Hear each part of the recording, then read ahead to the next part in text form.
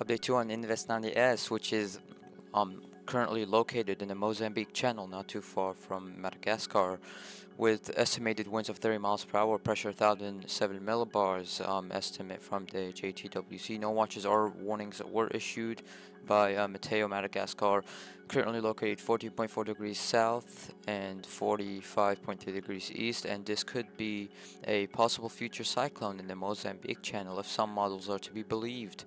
The system is also most likely going to be a rain threat to Madagascar, or at least parts of Madagascar, based off of some models. This update is valid and being recorded at 14 o'clock UTC, that's 2 p.m., and 17 o'clock AST, that's 5 p.m. And here's the expected forecast for Invest 90S.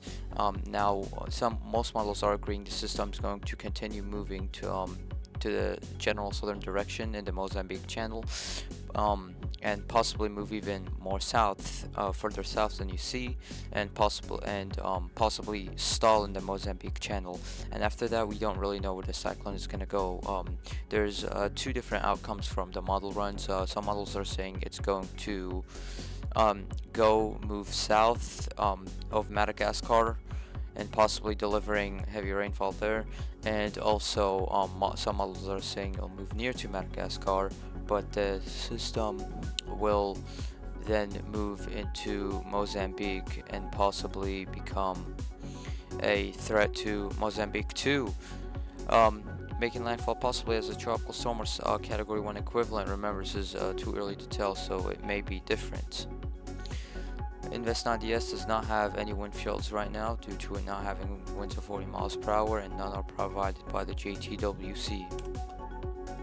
109 miles away from Mayotte, 343 miles away from Antananarivo, capital of Madagascar, 625 miles away from Toliara, which is in southern Madagascar, and 1,150 miles away from Maputo, which is in southern Mozambique as well. So, looking at the sea surface temperatures for this system, you can see the sea surface temperatures are pretty warm for the system right now, so it's in very favorable conditions. It's only dealing with marginal wind shear, and where it's moving in the Mozambique Channel, there's some wind shear, but keep in mind that wind shear is decreasing, and it'll probably be really low wind shear by the time it gets there, which is why some models are forecasting this thing to possibly become a cyclone. Well, we are currently giving it a 40 to 50% chance, because some other models are saying the system might not even form, or most models are, but we're giving it a moderate, and because the conditions are really favorable for this system to form. Here's the wind shear. Like I said, you can see the blue dotted lines as the wind shear decreasing.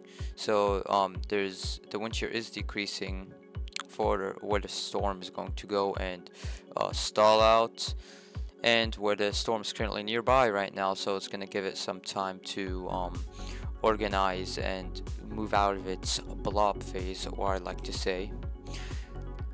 This is not sea surface temperatures map. This is my forecast, my personal forecast of the system's rainfall.